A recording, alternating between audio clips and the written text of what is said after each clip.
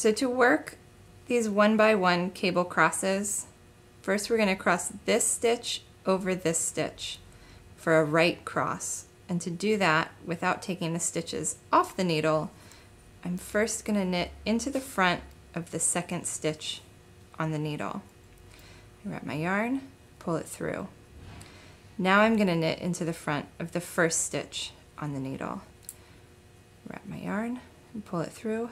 Then I'm going to pull both stitches off together. And you can see they are crossed. Next we're going to cross this stitch over this one to do a left cross. This one's a little trickier.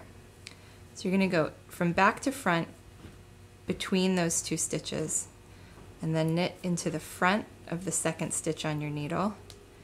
But then you need to get your stitch back like that. So you just slip that needle back. Then knit into the front of the first stitch. And again, pull them both off together. And you've made a left cross. The left cross definitely takes a little bit of practice, but once you get used to it, it does make it go quite a bit faster. And that's it.